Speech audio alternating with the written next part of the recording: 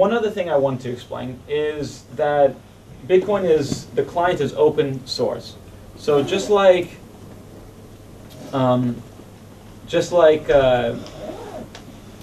if you speak a language like English or French or Danish, then you can read text in those languages. If you're a computer scientist, you can read the protocol of Bitcoin. You can read the code of Bitcoin, and you can know its functions exactly. You can know exactly what it's going to do. And there's no ambiguity in the language. There's no ambiguity in the processes. So you can be guaranteed that assurance. And you can manipulate the program. You can change some of the features. You can change the way it looks. But if you try to change the basic rules of the economy, you'll simply be rejected from the network. And because all the people running the client are propagating the network, it's being upheld decentrally, and unless you can combat all those clients, then you cannot manipulate the system. Now, I'm not sure what the statistic right now is, but in order to reach the amount of power necessary to try to mess around with the Bitcoin system, we're talking about probably taking the top 4 supercomputers in the world and having them run the Bitcoin code base and working together maliciously. And if something like that were to happen, it would only temporarily shut down the network and would be very costly for the people running it. Actually, one of the amazing things about Bitcoin as well is that when you're processing transactions, and I'll speak more about that later, when you're processing transactions, you're in a completely liberal market. So what happened historically was when the client was first released, you could both send and receive payments, but you could also be individually upholding the network. And the way you would be doing that is your computer would automatically be solving an algorithm, and based on the amount of power you're contributing to the network, and everyone at the beginning was contributing essentially the same amount of power, based on the amount of power you're contributing to the network, that means it's a factor of your likelihood to solve the block, solve the transactions for those 10 minutes. And inherent in that block is the generated bitcoins for that block, and those bitcoins are given to the person who solved the block. If that person solved the block in a malicious manner, then with the next appended block, they would lose those transactions. So unless you have a bunch of malicious, what they're called as miners, working together, then if you have, say, for instance, 5% of the network maliciously working together, the chance of solving a block is, of course, 5%. The chance of solving 2 consecutive blocks is 5% of 5%, which is what, 0.2%. And that's how very fast you can reach astronomical levels of certainty that the transaction has indeed gone through.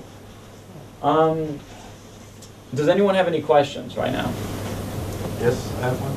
Regarding the fees, isn't there always a fee of 0.205 Bitcoins?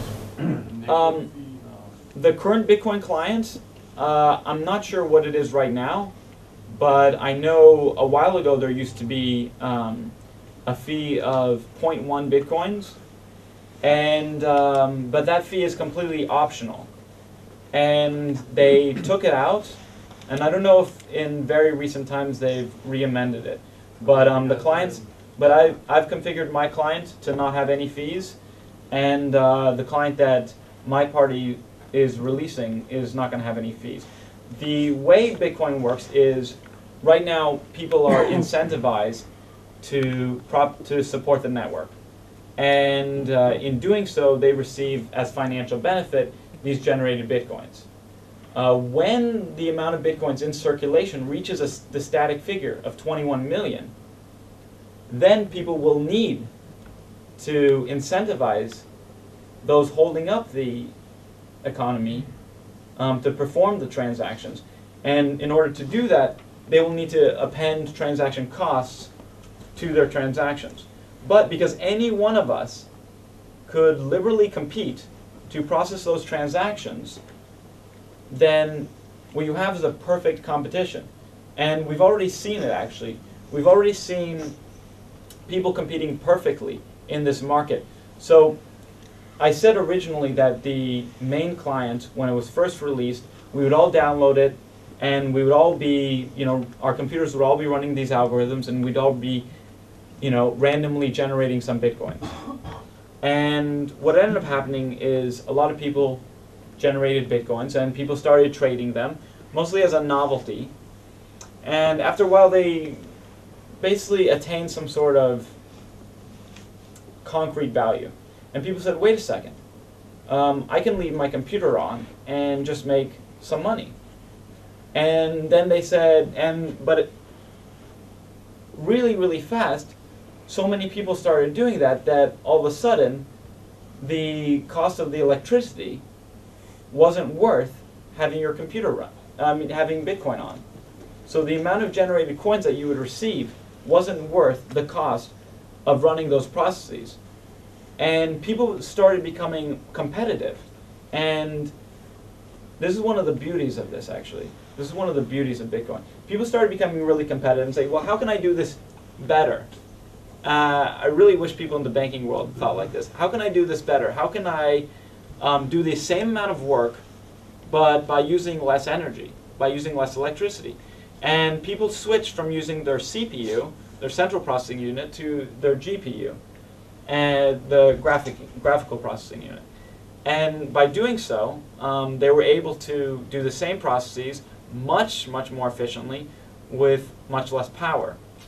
Then they build separate code base specifically for these functions. So then it became even cheaper. And then people start putting their systems under dry ice. As of recently, hardware has come out specifically for this task. And there was actually speculation in the field, and it's a really unprofitable, it's a really highly competitive and unprofitable field. Something I definitely, and you need to be very technologically savvy to get into it. And I think most people that have actually gotten into that field are now regretting it, which is pretty funny. So the idea is that anyone is going to be able to liberally compete over the processing of these transactions. And when you have that happening, then your system is being upheld in the cheapest way possible. And that's why if I send you a Bitcoin, once they're a static figure, it's been estimated that it's only going to be about 1/10 of a US penny. And it's probably going to be cheaper if these advances keep happening. So, let me see. I wanted to talk about the legal status of Bitcoin. So, legally there's been a lot of questions. People have been afraid, it's going to be criminalized. People can use it for anything. They can use it to buy and sell drugs. It's anonymous. And it's unregulatable. Now, me sending you a Bitcoin is essentially unregulatable. There being some sort of enforceable government tax or enforceable corporate tax, it's pretty impossible to do. Like I said, it's just like cash. It's just like me handing you a dollar bill.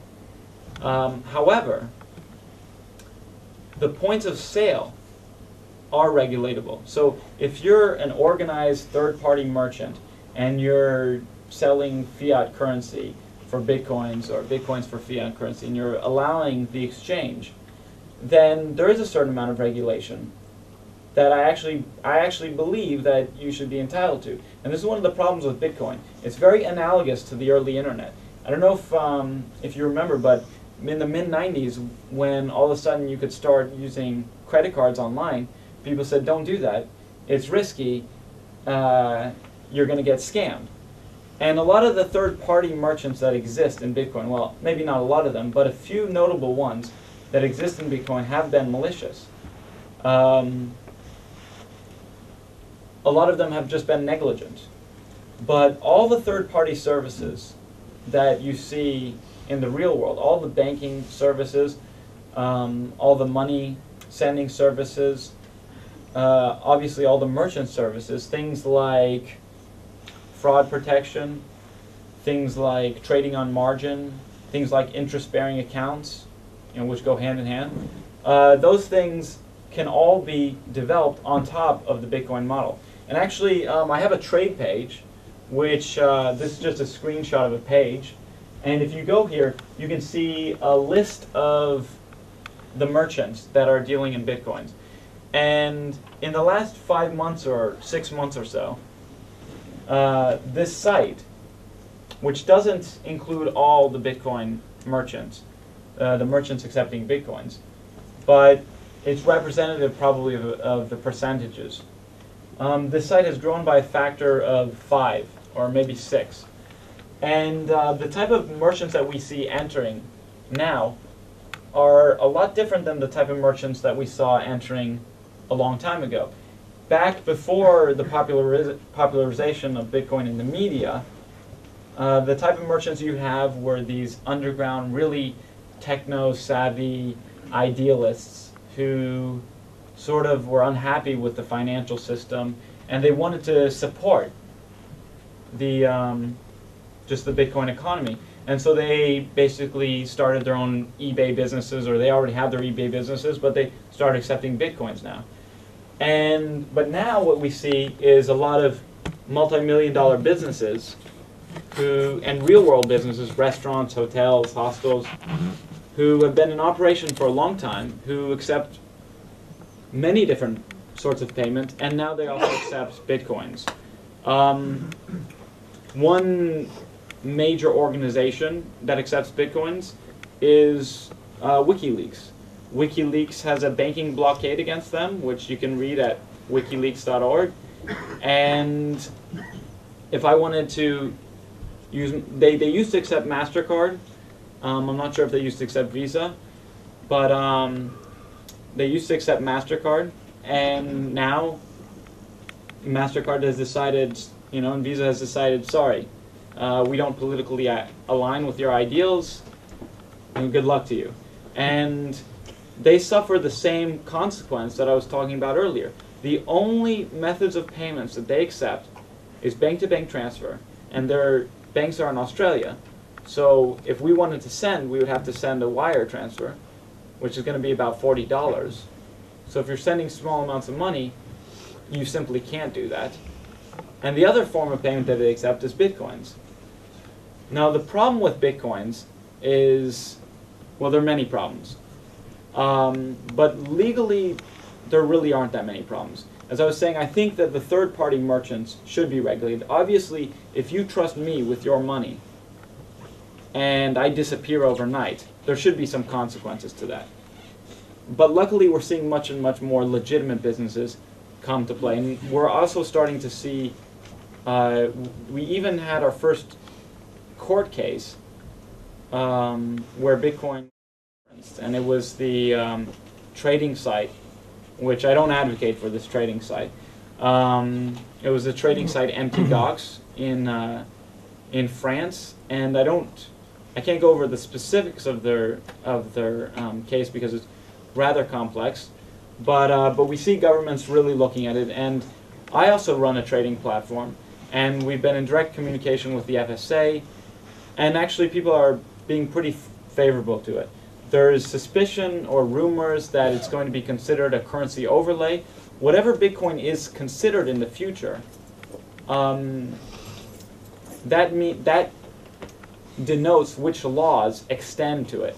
So if Bitcoin is called a currency, these laws extend to it. If Bitcoin is called a commodity, these laws extend to it. If it's a digital commodity, these laws extend to it, etc. It's probably going to be considered a currency overlay, which, if that's the case, I can't go into the specifics, but it's not that unfavorable. However, once you have Bitcoins, sending Bitcoins is completely unregulatable. Right? If you send Bitcoins, if you want to send Bitcoins abroad internationally, if you want to accept Bitcoins as donations, you can immediately. Right? one thing I wanted to talk about also was the press. And yeah. Another question before you start with the press. I didn't understand how the amount of bitcoins were created. How do they flow? How does that work? There's no central bank, I assume. Okay, yeah. So as I said, everyone across this network, everyone that's running this program has a file. And that file is the history of all transactions which have ever occurred. And the way it is it's called a blockchain, and it has individual blocks. And every 10 minutes a new block is added. So if I go back to the picture of the client, you'll see that right here there are the blocks, and it says 132,000 blocks. It's actually an old picture. And that means that basically it means that the client has been, the Bitcoin economy has been running for that number times 10 minutes. And on average, every 10 minutes, a new block is added, and that block houses the transactions. And since everyone running this client is agreeing to participate in the economy on certain rules, those rules also state that if you process a transaction, you will be rewarded with so many bitcoins. And that's the case as the number of bitcoins enter circulation. But that was a very, very small amount processing a transaction. You couldn't really speculate it, and you said the perfect Well, markets. right now, if you, per transaction it's different, right? But right now, if you process a block, then you get around 50 bitcoins. It's not always 50, but generally 50 bitcoins is rewarded. And if you look, 2009, and it's going to change in 2013. And all of a sudden it's going to halve to 25. And then 4 years later it's going to halve to 12.5. And the entire economy has agreed that these bitcoins will be distributed, and they'll be distributed to the people who solve these equations. And however, doing so is a highly competitive field. It's not profitable. These people aren't really making money anymore because they're expending money by holding it up. And the chance of you solving one, even if you're operating at a professional level, even if you have the sophisticated hardware and the technological expertise. But how do I get hold of bitcoins? So it's just like any other currency. Can I borrow them in a bank? Well, it's just like any other currency. You can exchange them for whichever currency you may have, or you can accept them as a form of payment. Or you can do this as well in terms of mining. But right now you can't borrow against them because there is a Bitcoin bank. However, it's really small time, and they do. I think they do pretty diligent checks, and it would not really be worth the time to sort of gain the loan that you'd probably be looking for. But everything we see, all the financial instruments that we see in the real world, can be built off. This is just a payment transfer mechanism, and all the financial tools that we see in the real world can be built on top of the backbone of Bitcoin. Think about it like the early web, the internet before the web browser. This is one of the biggest hindrances to Bitcoin, is that you really have to understand the nitty-gritty of it, and it's pretty hard to use. It's not end-user friendly. However, a lot of people in the 80s, actually there's this great video on YouTube with Isaac Asimov talking about Wikipedia and all sorts of, things that the internet has evolved into, and it's dated, I think 1988 or 89, and it's amazing. And so if people are looking at the properties, the underlying properties of this system, and saying, wow, you can actually send money not through clearinghouses, not through trusted third parties, for a tenth of a penny, but it's really not end-user friendly. But those problems are going to be fixed in time. And you had a question, sir? Yeah, I did. You use the expression "we" a lot.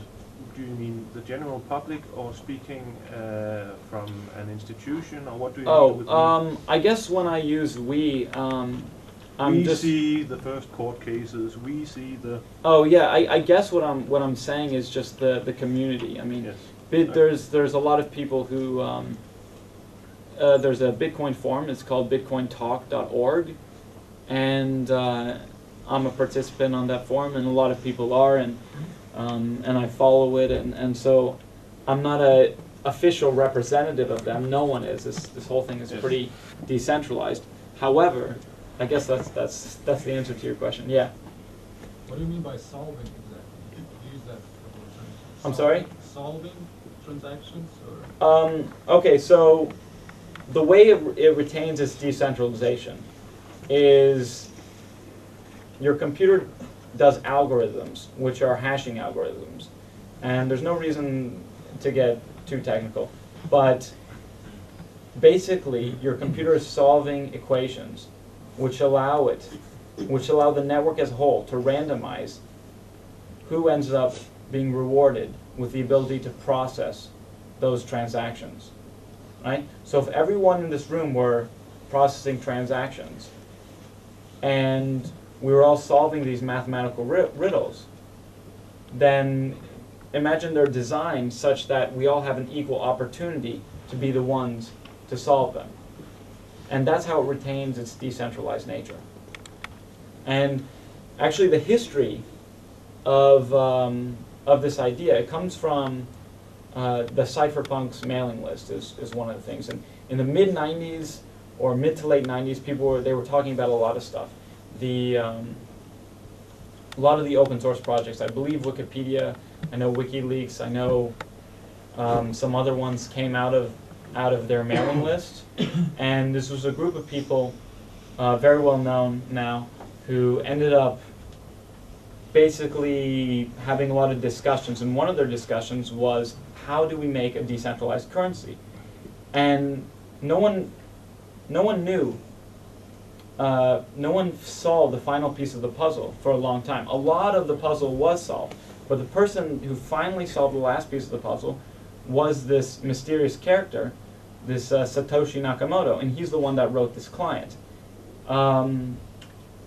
Now, in the year 2000, if you go on Google and you just type economist and e-money revisited is what it's called, Ben Friedman, who's the Harvard head of economics, is in this article, and he's talking about, this is dated year 2000, he's talking about a new electronic currency coming to light and how governments are going to have to deal with it. And he's pretty much lambasted in this article. It's actually pretty hilarious because they pretty much discount him and say, and the other economists that were at this convention or whatever, and the writer pretty much says, yeah, this is never going to happen. What he says is impossible. But it has happened.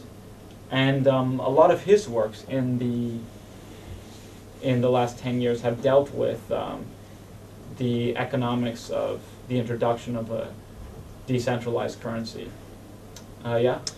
Well, I have a proposal that we should try to ask all of you how many have downloaded the client already and who owns bitcoins. That could be fun. So down the client, how many have downloaded the client already and running that one? Just to see the number. I'm sure. Okay. And how many then also have bitcoins? Okay. Not that many actually. Well, I don't think that's really that representative of the real world. No, but that's nice to see. That is Okay. nice though. Yeah. But Okay. but right now, I don't know when you download the client or how often you update your blocks, but it's incredibly tedious. And there's been so many transactions that it's really slow.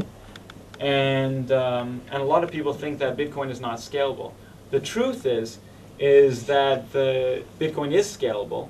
However, it isn't with its current client. What happened is one person, like I said, solved the final piece of this logic puzzle.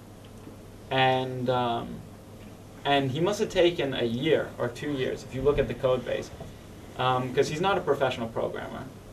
And he must have taken a long time of his life to write this program. And it's perfect, the mathematics are perfect, the security is perfect, but it's not modular. The program is not modular. It's not fast. It's clunky. It's hard to manipulate. If you think about just a room filled with dominoes, and you're trying to change something, you're trying to make some process faster, and you have to understand the entire layout because everything's self-referential. And our group, the Bitcoin Consultancy, for about 6 months, we've been working on a new client, which is going to engage with the same economy. Obviously, it has to follow the same rules, the same protocol, but it's going to be completely modular. It already downloads the blockchain much faster than the current client, and when it comes out, it's going to be much more end user friendly, and it's going to be much more valuable. And people are going to be able to take it and manipulate it, and it's open source as well. So hopefully, a lot of people will be adding code to it as well. Yeah. The name of the client is that Bitcoin J, or is the like Lib Bitcoin? Lib Bitcoin. Yeah. Lib Bitcoin. Oh, sorry, yeah. WikiLeaks is going offline for 12 months. Julian, Really? Julian Assange has just said. I did not know. And if this is true, then what do you think the chances are of Bitcoin playing a survival role for WikiLeaks in the future? It sounds pretty cumbersome, and it'll take a long time before it will be popular enough for very many people to use it. But what are the most optimistic prognoses you can come with for Bitcoins to play a positive role with WikiLeaks? Well, I'm a U.S. citizen, so I have to be very careful what I say. I mean, I really have no idea. I really have no idea what the history of WikiLeaks is. I support Julian Assange and what he's doing. I think that, and I was going to talk about the press, actually. I think that his idea of scientific journalism, that journalists should cite all their sources, is amazing. I think that the disclosure of some things, I think that it's ironic that Hillary Clinton is a Democrat from a generation that ended the Vietnam War, and that the Vietnam War was essentially ended because of leaked documents. So I think that's pretty crazy, and that she's really on the offensive when it comes to WikiLeaks. But no, I have no comment in terms of, I think that the way that Bitcoin, I think the potential that Bitcoin has isn't because of the fact that anyone can accept Bitcoins. I mean, it is that reason, but it isn't because of things like WikiLeaks or semi-illegal activities. I really think that it's probably going to play a huge role in places like Africa. I was talking about how sending money is so hard and how it's so expensive. And usually people like us, we can avoid doing it. And if we have to do it, okay, you know, we do that. But the people that really get screwed over are the people who don't even have the money to open bank accounts.